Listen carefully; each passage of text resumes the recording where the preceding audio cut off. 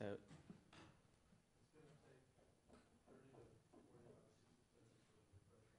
all right, cool. Hi, my name is Amir Radharan.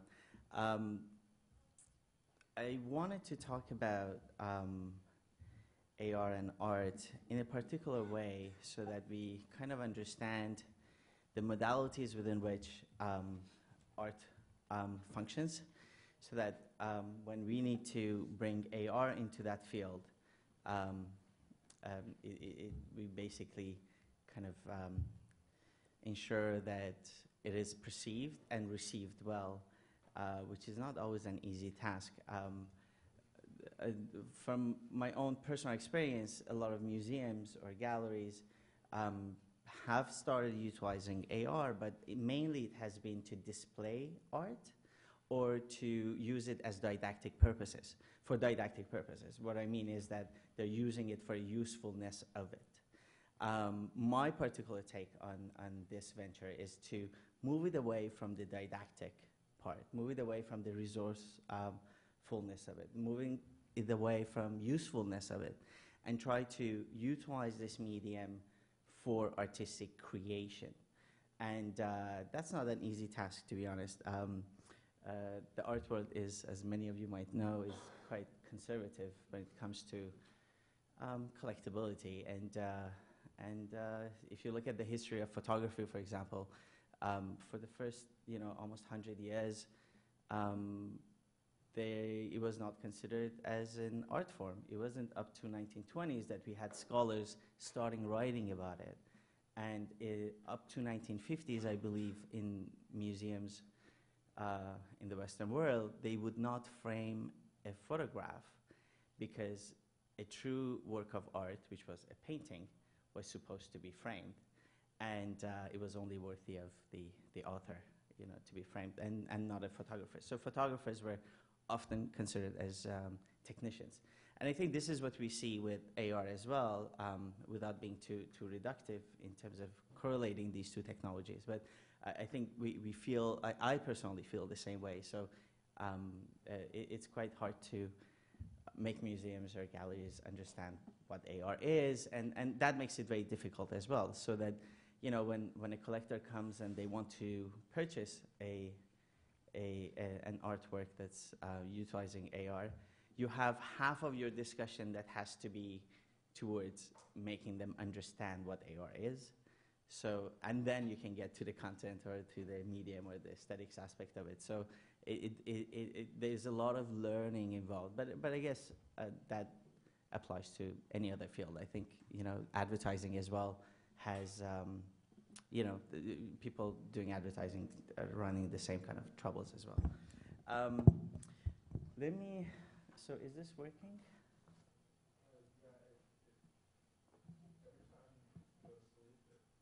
Oh, okay, here you go. All right, so I want to start with, I'm just going to go through these ones very, very quickly. Okay.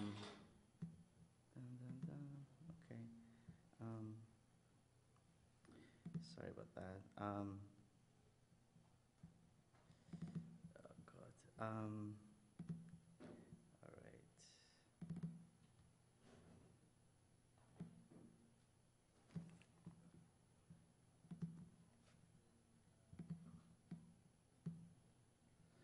All right, so I just want to show a few of my previous projects very quickly.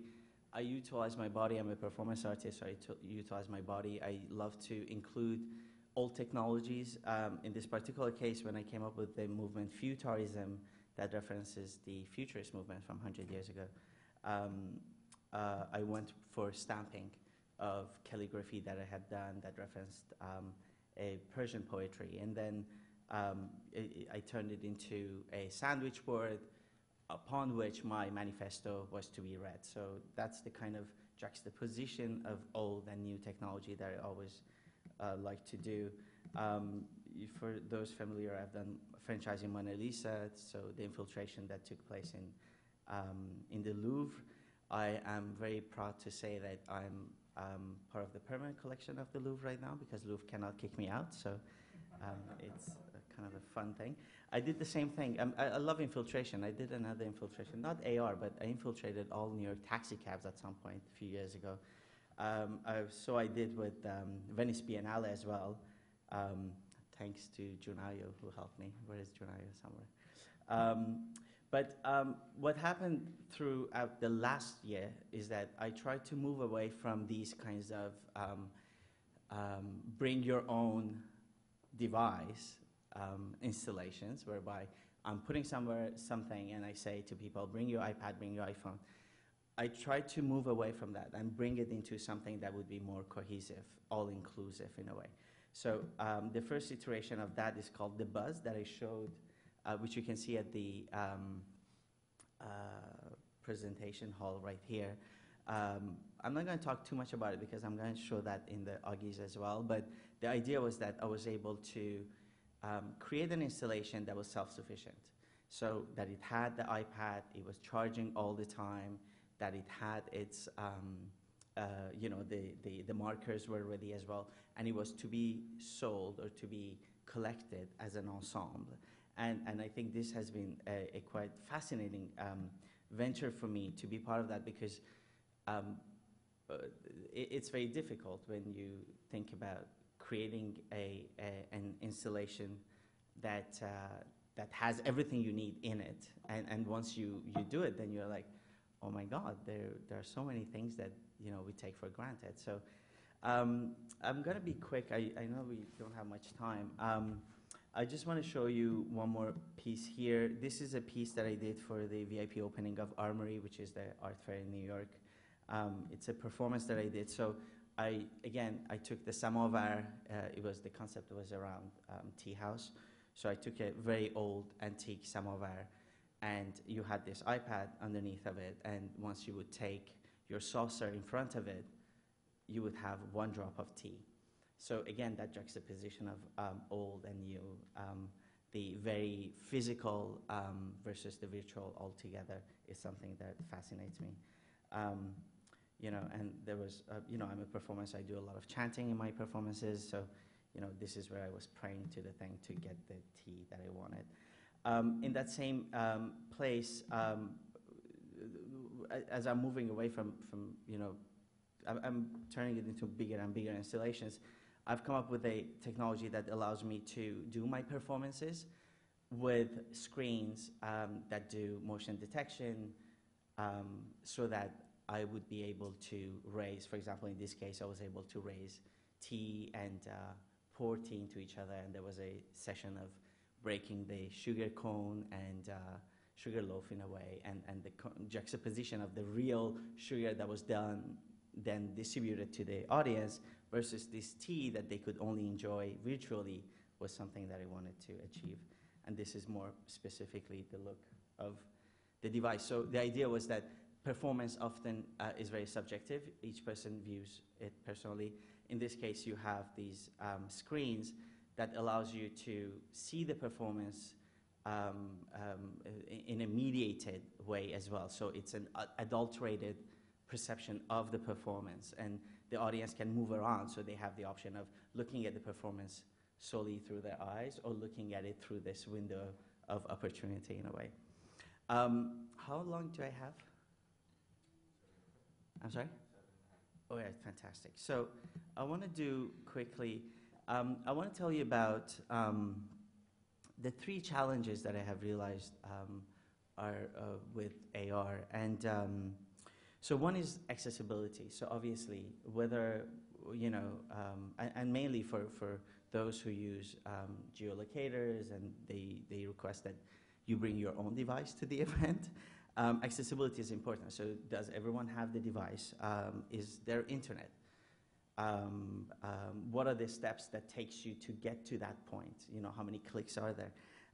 And most importantly, on the part of the artist, I myself don't code. I'm not a poet, so I always use poets around me, among which Patrick here, who has been very helpful in making a lot of things that I do. So in that case, it's expensive.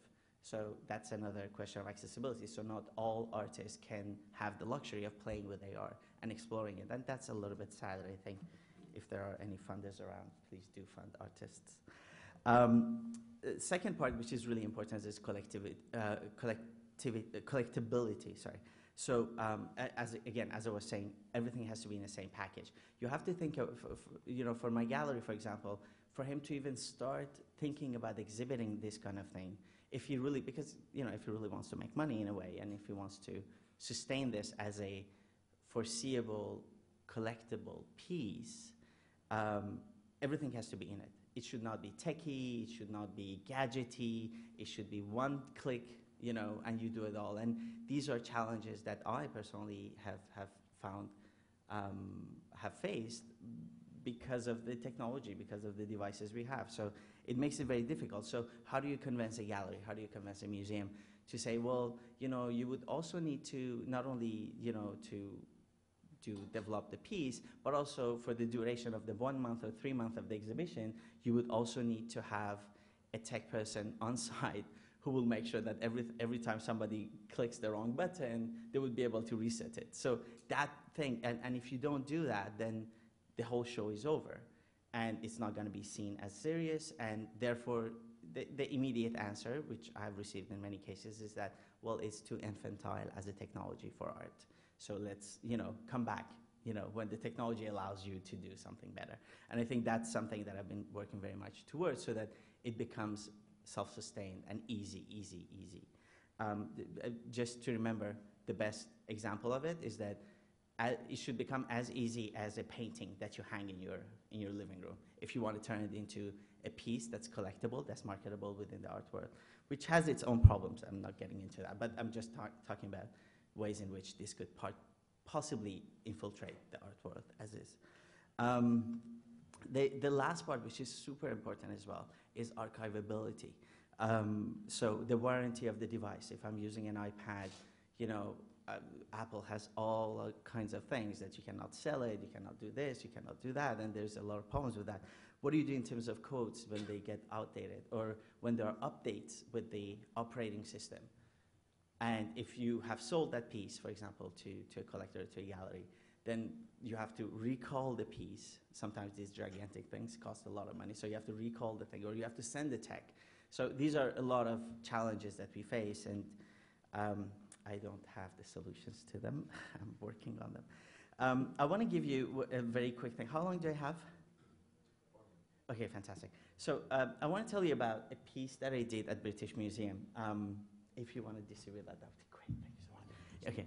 Yeah, it's one each table. That would be great. So British Museum, through a symposium they were doing, they asked me to do an artwork for them. So I said, okay, I'm going to bring AR. So I showed them the buzz, which was really fascinating, because I'm pushing the boundaries of AR. And I told them, for the performance piece itself, I had told everyone that I was going to push the boundaries of AR even further to an unimaginable level. So when they got to the space, everyone was given one of these glasses that are my AR glasses, concocted. They're signed and edition pieces. So everybody had to put them on. So the event went something like this.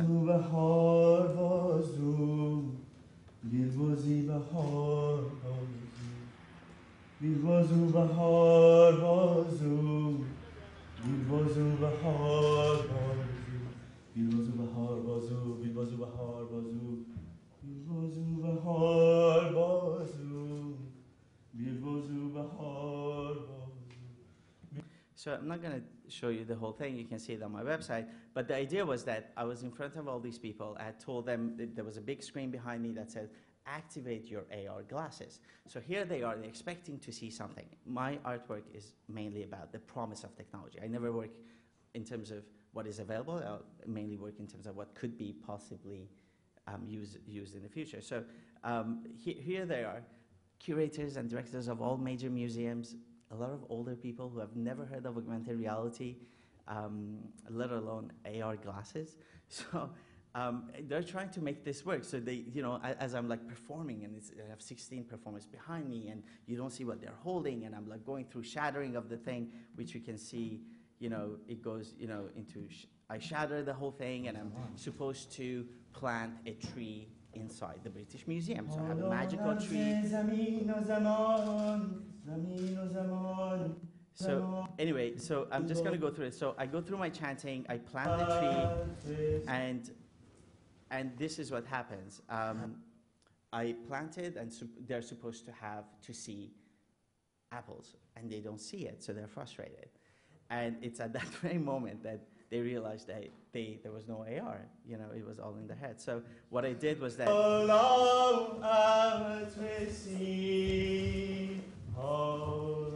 I had my 16 performers who went to the thing, and they had real apples, and they distributed apples. So again, that moment of juxtaposing the real thing that's like the delicious apple that you can possibly have, and they were saying in Persian in a very convivial way, have apple, have apple. I'm not going to do more. I'm just going to show you one more thing before I leave. I won I was very lucky to win Ismar's last year's Future of AR video. So Ismar was asking for artists to send, how do you perceive the future of AR? And this is how I perceive it. And simple as drinking water is a Persian expression that resembles like easy, like a piece of cake, I guess. That's how it translates. So this is how I foresee the future of AR. Please have a look.